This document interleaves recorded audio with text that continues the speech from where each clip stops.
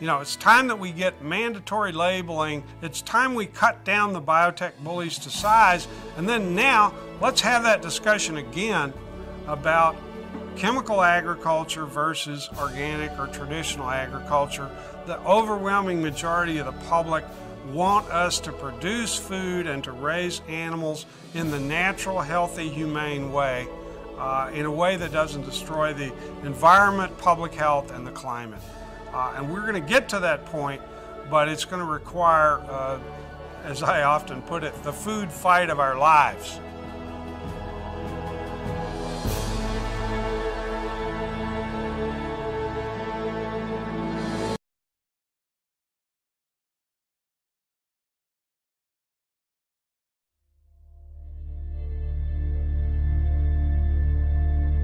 Genetic engineering is a process where scientists take genes from one species and force it into the DNA of other species.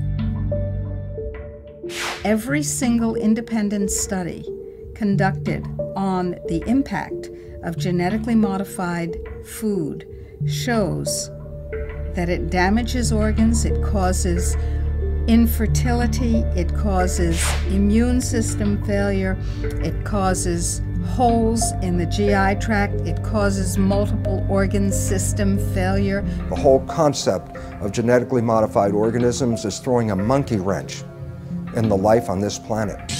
What if we could produce more yield on the same amount of land, squeeze more water from a single raindrop, conserve natural resources while caring for the environment? Monsanto is the company that told us that PCBs were safe. They told us that Agent Orange was safe. They told us that DDT was safe, and now they're in charge of telling us if their own genetically modified foods are safe. The reason why we have 170 million acres of genetically engineered corn and soybeans and cotton and canola oil and sugar beets in the United States is because it doesn't have to be labeled. The first genetically modified animal, a salmon, may soon be approved for human consumption. Both these fish are 18 months old, but the larger genetically engineered Aqua Advantage salmon grows twice as fast as the regular salmon. There has not been sufficient animal health testing, human health testing, or environmental impact testing of these new transgenic fish. Basically, they've taken agriculture and built an industrial model which doesn't fit nature.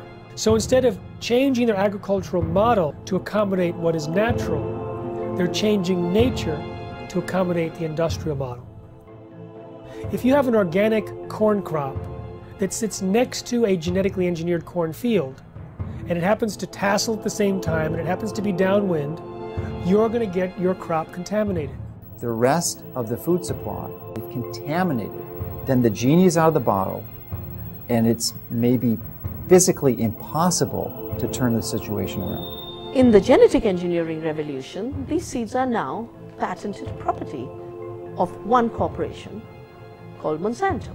The pharmaceutical industry has no interest in having you well because they don't make any money if you're well.